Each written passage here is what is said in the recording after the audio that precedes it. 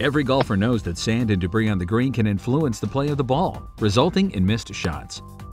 Well, every day on the putting green, we experience or encounter loose impediments, bunker sand, sticks, leaves, things like that.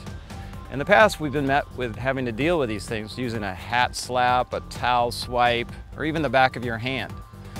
Now allowable under the rules of golf is the pocketWISP, a more efficient way of removing loose impediments to clear your line of putt.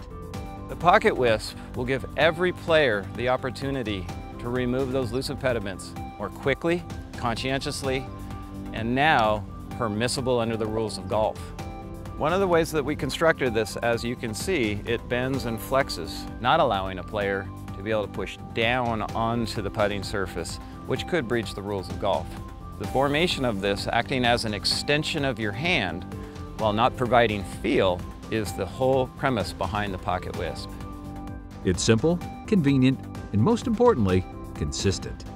Results will be exactly the same every time for every player, thus ensuring that your condition will be that of the first group of the day, and that's equality of conditions.